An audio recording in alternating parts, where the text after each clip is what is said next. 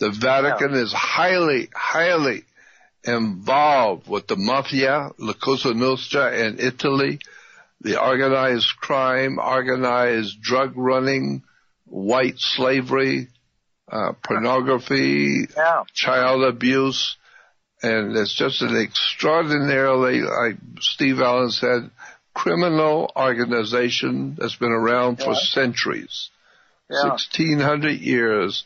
For 1,600 years, the Vatican has ruled Europe.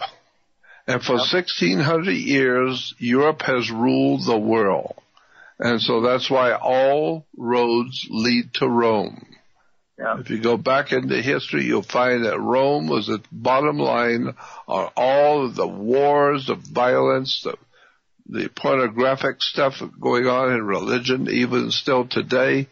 And that nuns, according to the reference books, encyclopedias of religion, the nuns were originally the prostitutes of the cardinals.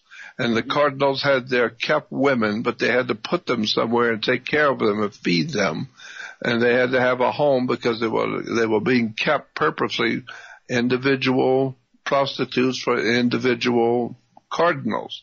And so they developed in the Catholic Church a place to put all the prostitutes, and they called them nuns. And that's why today we have in the Catholic Church we have nuns, the females who are married to the church. And when you say they're married to the church, they're married to Jesus. They're the bride of Jesus. And since the cardinals represent Jesus, therefore the cardinals can use the women as their wives. And so that's what has happened over the centuries, that the cardinals have used the prostitutes, which they call nuns. Yeah. And that's interesting because there's a history that most people do not know anything about. And that's why today in Islam, another religion is doing the same thing. The women are all dressed in black, just like the Catholic nuns are dressed in black. And the Catholic nuns have long robes that cover them completely, just as they do in Islam. And in Islam, they wear the covers over their face.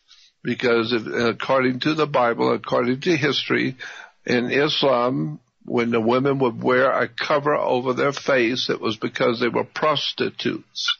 Prostitutes were known in the Middle East to wear scarves and cloth over their face so that you only see their eyes, only their eyes.